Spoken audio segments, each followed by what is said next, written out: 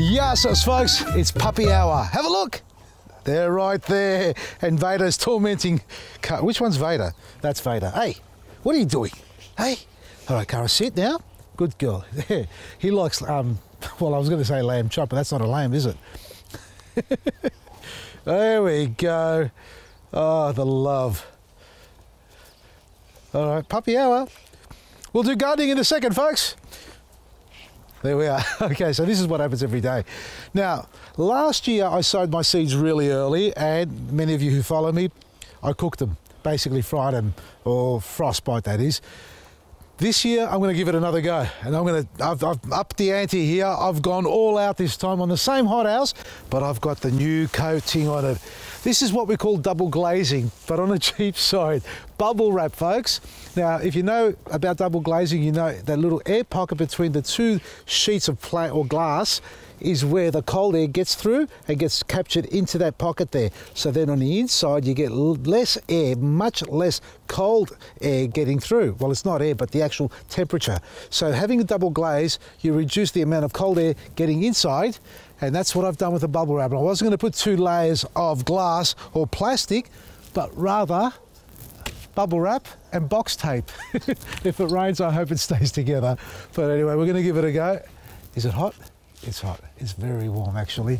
Now, I've sown 3 trays.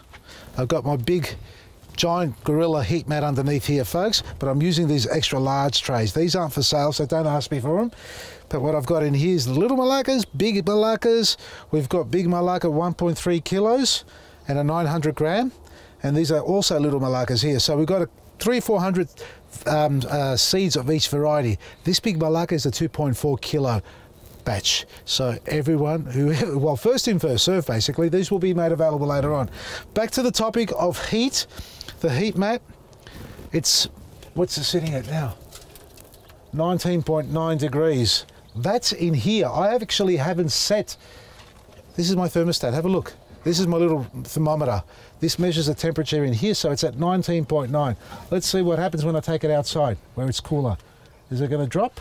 Yes, it is. See, it's dropping, so it's active in real time. So we need this room to be around 19 degrees. Now, outside here at the moment, I checked on my phone, it was about 9 degrees. So 10 degrees in here, meaning the bubble wrap works. It will work for you too. So if you've got a mini hothouse or just a little hothouse like that, one of those little simple ones, portable ones, or just sort of pop-up ones, see if you can put a double glaze on it. And the cheapest way to do it is with bubble wrap. And that's what I'm doing now. Mate of mine, Craig, as you all know very well, did that with his eggplant. I need to ask him how it's going because he's trying to save it through the winter period, especially the last couple of nights of frost. Now, last night we had -3 degrees here on our property.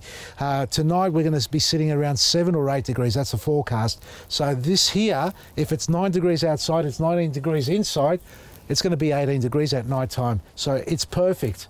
It's perfect for the plants, and the soil won't be up to 18 degrees. It'll be sitting probably around 14 or 15. But the little secret, you're going to hate me for this. I'm going to say it, but you're going to hate me. See the thin layer of plastic that we got here? So the insulation on this is very minimal, okay? So what you do with these, you sit them in the heat, the hothouse, I haven't got one here, the hothouse base. So that sits in another base and creates the air pocket. Got the idea? So the bottom part captures the cold and stops it from transferring into here. Then you put the lid on top of that. So that's your mini hothouse. But by comparison to this one here, have a look at the thickness here. So the thickness of the wall there, what's that, about 3 or 4 mil? That's, you'd be lucky if that's 1 mil. So that insulation, that thickness is an extra coating of insulation which captures the heat and stores it inside and protects the soil much better. Therefore, the seeds should germinate a lot easier. These were only sown yesterday.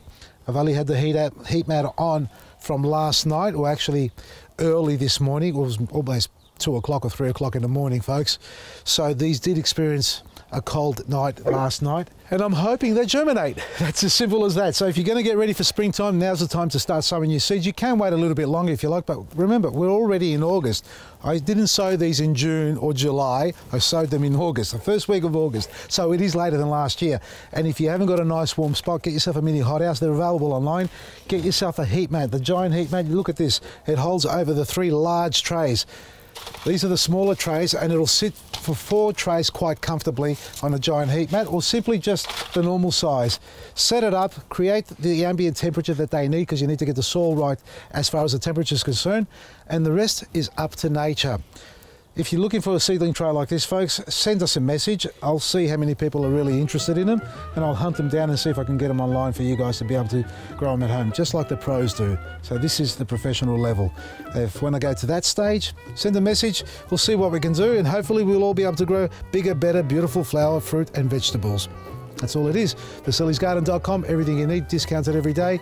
Our Get Ready to Spring sale is still on, so use the coupon code word READY to get a 25% off your favourite product. From me, Vasili, Maresi.